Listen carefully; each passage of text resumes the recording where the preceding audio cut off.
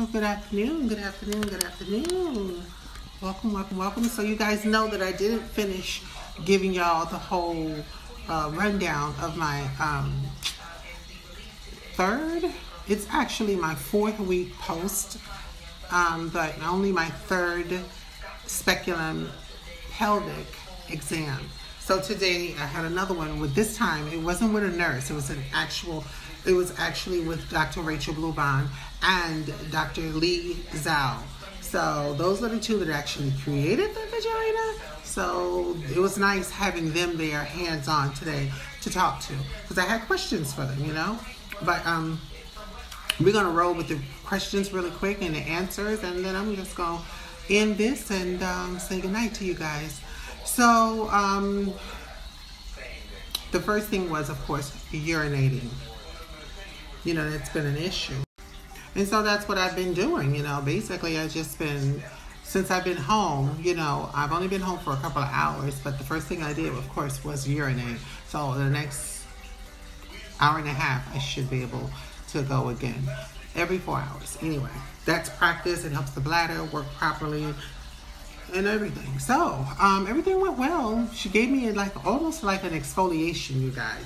Like she took this thing and went inside all the way to the back. She goes, "Oh, you're very deep, Kajin." I said, "Well, yeah, I asked him for 7.5 inches at least, and he gave it to me. So I got all of that. You know, I dilate properly. I dilate on time. I keep my depth. But the problem is me with the girth going up one. That's a problem. They get very thick and very big. So I'm on the green one, kinda. So I'm between blue and green right now. And I'm okay with that. Yeah, because that's like the last thing you want to do is lose your depth, you know, and then have to have a procedure for them to give you more depth. So that's fine. So the urinating is getting way, way, way, way better. It's just that I had an accident outside in public the other day. Grrr. Yeah, that wasn't cute. So I had to talk to them about that, but they reassured me that it's going to get better. You just have to keep practicing. You have to keep doing what we tell you to do, and I've been doing it. But she did tell me that it looks beautiful inside, and she gave it like an exfoliation in there. She took this thing and stuck it all the way to the back and started scraping all the dead skin that's in the back there that we don't really be able to get. We can't get that. We can't reach that far with douching or anything else. So she scraped it out for me. That happened. Dr. Zhao was there. He was just there. He doesn't talk very much, but he's there.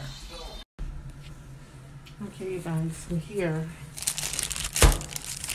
is just the speculum. That's the speculum. That's what goes inside you. And then they have all of their other sterile items here, which is part of the exam. So, yeah. So, my only issue today is still a little bit of not having full control of my urinating, and as embarrassing as it sounds, I actually had an accident in public, child, last week. I'll tell you guys about it outside, but it was so embarrassing. So I'm going to ask questions about that. I am doing the exercises to tighten my muscles down there, and yeah, so she told me that it would get better. She really convinced me that it would. I still need to continue to do my exercises, my muscle contractions, kind of like when you're doing Kegels, you know, for cisgender women that have been doing Kegels to tighten, you know, to grip, to have more control. So them cutting muscle and cutting through nerves and all of that stuff has to reconnect. All of that stuff has to regenerate. Nerves have to regenerate and all that stuff. But in the meantime, you're practicing is either choose to go to physical therapy, which I do not choose to go to, or I can do the exercises at home. And one of the things she told me to do is start urinating every 4 hours. Even if you don't have to urinate, go every 4 hours. So I'm thinking, okay, so just sitting there and let something out, even if I don't have to go. She's like, yes, because that's what's going to get your bladder to start working properly. Yeah, so that went well. He's really good at what he does. He's not a really good, big communicator, but if you got questions, definitely ask him. Ask questions. Never be afraid to ask questions about your surgery. But like I said, everything's going pretty well. So far so good. I went from purple to blue, now to green. Okay, so the next stage is the orange one, which is the really big one. And you know what I'm going to do? I'm actually going to pull them all out so you guys can see what they look like. You can see exactly what I'm talking about. And they come in this pretty velvety case. Look at that. Hold on.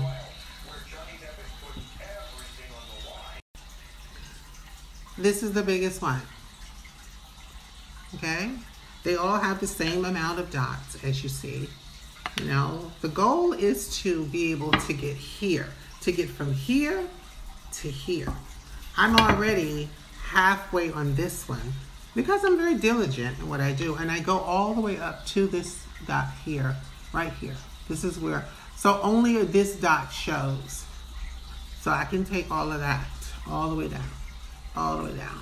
If I go and practice hard enough, I can take all the way to the dot and you won't see anything. That's, you know, if I'm very, very relaxed. But yeah, so this is the goal. You know what I mean? The mega. I don't know if I ever want to even try this, actually, to tell you the truth. I don't have to, you know. I can be satisfied with just this size. You know what I mean? So, it's my choice, my body, my choice. Anyway, I love you guys. Oh, Santel. Good morning, good morning, good morning, good morning. This is Kajin, my life. So I am here, you guys. I have my follow-up appointment today, of course, with NYU. This is my 4th week, so it's a month post-op, right? Or going into the 4th week. Anyway, I lost track. You guys know what to do. Hit that button right there. Hit that like. Hit that subscribe.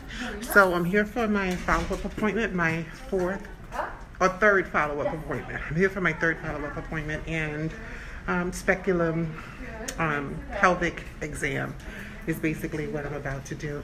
And yeah, not really looking forward to it because I'm still very sore. But I'll get into more details about it when I'm outside, okay? So, love you. Hit that button. I'll be back.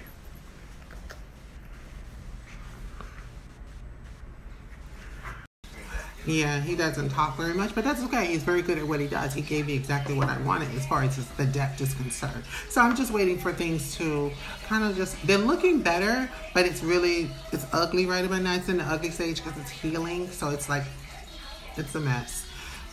It's not pretty like it was when I first came out.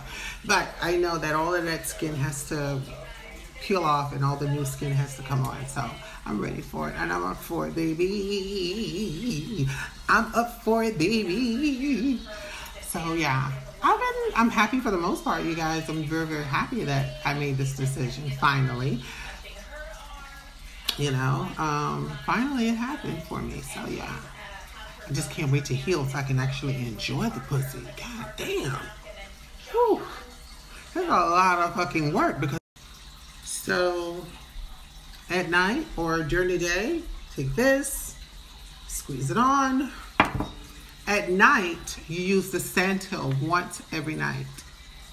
Once, only right before bed. And you put it on the tip. You just cover the whole tip of it up. And then you put your gel around the bottom of it. And insert. And always insert down like that. Always go down like that. That's how they go in. So this is for educational purposes. All of these are medical situations. The medical instruments here. This is all educational. So yeah, and I'll make sure I put that in the caption. It's medical purpose, educational purpose. Anyway, love you guys. Hit that like, hit that share, and hit the subscribe. Bitch, I'm coming. Just give me a couple of months.